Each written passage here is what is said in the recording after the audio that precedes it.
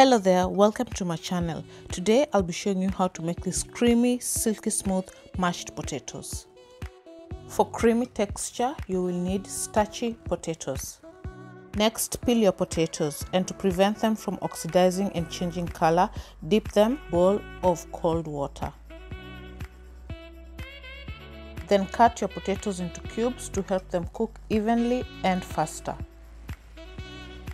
Add them into a pot of cold water and cook them over high heat. Add your salt, which will build flavor as it cooks. Once it has come to a soft boil, reduce it to low heat and simmer for 12 minutes. Then drain your potatoes once fork tender. Once drained, bring them back to the pot and stir 2 to 3 minutes to remove excess moisture. You can always use a potato ricer, but I'm using a fine mesh to mash my potatoes as I really want them to be fine. Then proceed to use a spatula to gently push them down. Potatoes are done. Now I'm preparing my heavy cream. You can also use milk, but heavy cream will give you a more smooth texture. I'm adding in my dry herbs, that is rosemary. You can add other herbs of your choice and then bring it to a simmer. Now strain your cream or milk and then set it aside.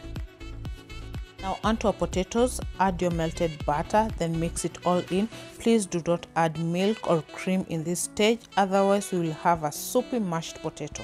Now that you are done with the butter, add in your heavy cream and continue adding the cream bit by bit, mixing it until you get the desired texture.